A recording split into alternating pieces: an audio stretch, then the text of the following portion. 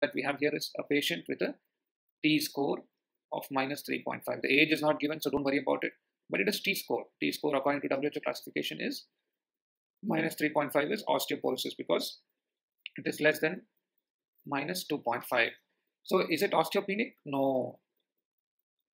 Is it osteoporosis? Yes, because osteopenic means it is from minus 1 to minus 2.5. Is it osteomalacia? No. Osteomalacia is a qualitative defect in the bone. Osteoporosis is only a quantitative defect in the bone. Is it normal? No. What is normal? It is normal is minus 1 to plus 1. This question is just to illustrate the use of T-score in identifying osteoporosis. So this is very clear